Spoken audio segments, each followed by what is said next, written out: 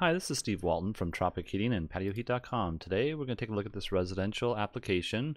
The residents would like to retrofit a flush mount system into their existing stucco ceiling here, and I'm going to give you guys a couple of approaches as to how you might accomplish that, as well as placement of the heaters. And so let's go ahead and look at some dimensions here real quick. And when I do the image tracing, I can take an image and with a given dimension, and the customer gave me this 8-foot height of a ceiling, I could trace out what the building can approximately look like.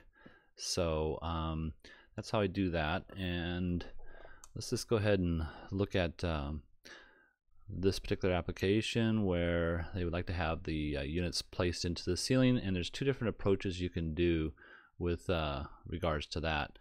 One approach would be to demolition the entire space or the entire ceiling area, and then place the units in the most appropriate locations. And I say that because there are some rafters and whatnot inside of the ceiling here that you have to be cautious of. Or you could just simply cut openings, hoping that you don't run into one of those rafters being in the center of that location that you're looking for. So there's two different approaches, and the second approach, when you cut into there and don't demolition the whole entire ceiling, that approach could require that you do some patchwork around the frame itself, and sometimes that doesn't look as well. And also when you just cut out a unit, then you're either required to cut out the whole entire dimension of the stucco frame and stick the stucco frame, or stick the frame up into the stucco and then cover up the edge if you want a nice clean finish. Or again, if you were to redo the entire ceiling, then you can finish that edge up really nicely, and it just doesn't look as patchwork, I guess. So now there are professional stucco people out there that can really do a great job, but finding those guys sometimes is a little difficult. In any case, let's just go ahead and look at the overall dimensions that I have from this photo tracing. I have the customer also gave me this 28/6 dimension, which is inside edge to inside edge of this post here, I'll call them. And then we got that 8 here. And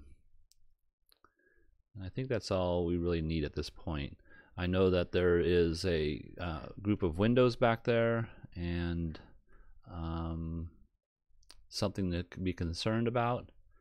And also the overall center of this patio could be looked at in two different ways. You could look at from this point here to this point here being the overall dimensions, and you can see here I have 10/1, and then I have 8/7, that 8/7 being from the inside edge of the windows coming out to this point here.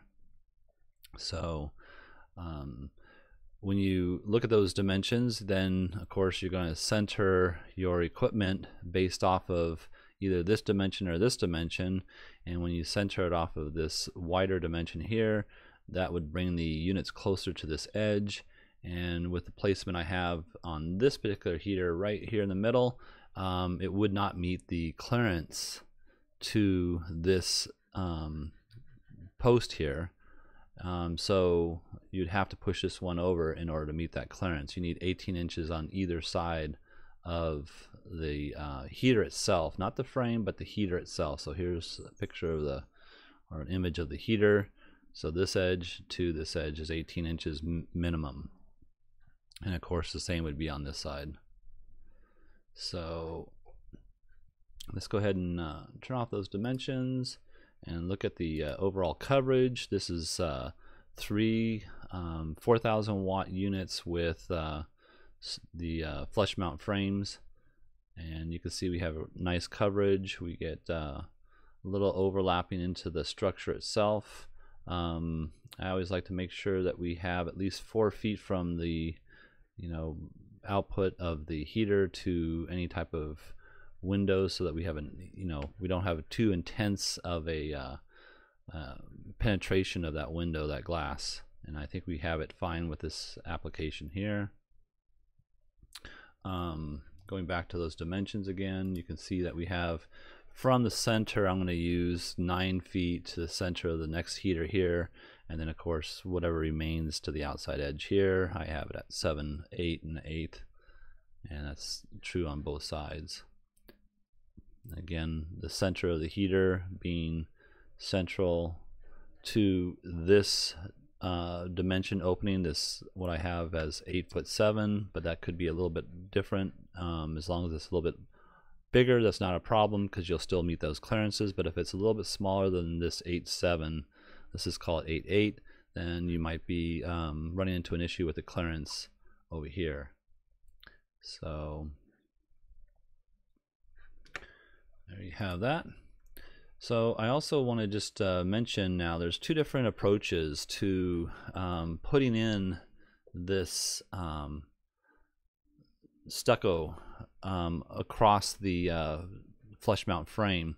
First of all, this is a 2x8 here, and then we have some I think this is 3/8 drywall that surrounds the entire, or lines the entire box that's going to be in the ceiling area. And that could be the rafter, it doesn't really matter, but as long as we have an 8-inch clearance total, you can meet the requirement here.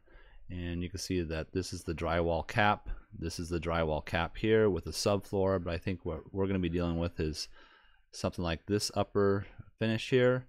But I want to recommend that you go into having a stucco that has a 1/2-inch clearance from the holes in the frame, and these are the holes in the frame right here that you can see. And so that way your finish looks much better. So this edge of the frame is actually tucked underneath the stucco itself.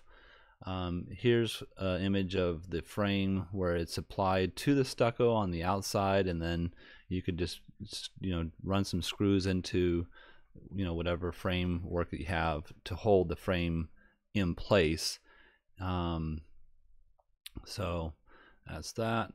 Here's the minimum clearances here. You can see we've got 65.25 and 11 3/4 there. Also, you need to have a junction box location so that you can run a whip inside of the frame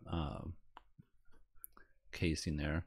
Now there's some tabs here. This tab allows you to drop the unit so that the unit itself is at the same elevation as the outside edge of the stucco on the ceiling itself. So you would lower this L bracket. This is the L bracket here. There's a couple other images of it there. But you lower that L bracket so that you're at the same level. When you place the heater in, it's down to that same level.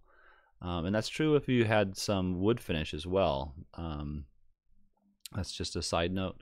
And then of course you can move it up if you were to place the frame on the surface of the stucco. So let's go back here. So there you have it. There's the frame on the surface, and I went ahead and just did a mimic the same application over here. And this one here, you can see where I have the stucco finished all the way up to 1/2 inch to these knockout holes here for fresh air to be circulating around the stucco frame, and you just get a nicer appearance and the finish of that. And now technically I guess I didn't bring the heater all the way down, and I should have. So let's go ahead and do that real quick. It'll take me a second. Let's see if I can just move it down. Oh, there we go. And that should be, let's see here, That should be sufficient for this application. You can see that the heater still isn't protruding other than the grill itself, but the heater isn't protruding past the stucco frame there. Also, you know, if you have fans in here, you want to make sure that your ray isn't penetrating the fan blade. So this is 9 feet centers, so that'd be 4.5 feet to this center, and these blades, I think on this particular unit, are 36-inch long blades. So you want to make sure that you don't penetrate the blade, especially if it's wood or even some synthetic material. Synthetic materials tend to droop if they get hit by this ray. Okay, well, there you have it. I hope this helps you out. If you have any questions or need some assistance in your outdoor heating application, we're here to help. Feel free to give us a call or just email us directly. My name is Steve Walton from Tropic Heating and PatioHeat.com. Thank you and have a great day.